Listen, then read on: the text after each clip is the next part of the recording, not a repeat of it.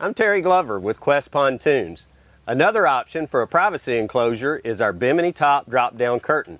It simply zips into the existing Bimini top. When it's down, it offers a great enclosed area for when you need it. To put it in place, you simply remove the back zipper,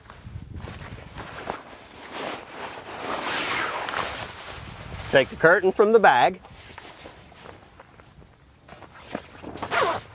and zip it into place. This is a great option if you already own a Qwest pontoon and need to add a privacy enclosure to it. This can be added.